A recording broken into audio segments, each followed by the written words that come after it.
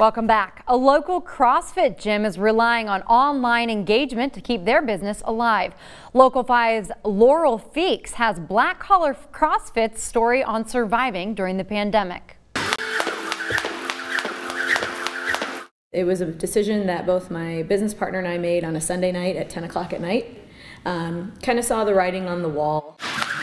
Monday we came in, we had classes, we informed all of our membership that we were going to be shutting down for however long that we sent them home with at-home workouts, and basically then just converted everything over to online.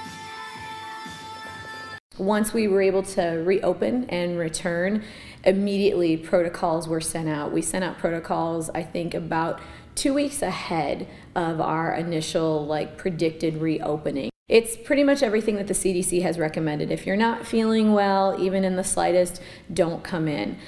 We require people to come in with a face mask on. Once they are in their station, we have all of our stations set up. Then if they're comfortable enough, they are welcome to take their mask off. And the boxes are all spaced apart, and it's kind of like stay in your lane type of thing.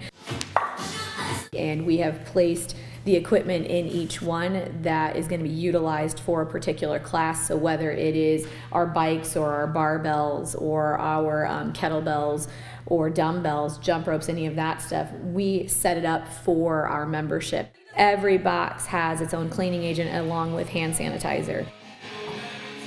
We know how much this means to people. We know how much having that 45 minutes to an hour of just being able to work out, we know how important that is for folks. I think that we're doing the best that we can with what we've got, and we've been pretty fortunate.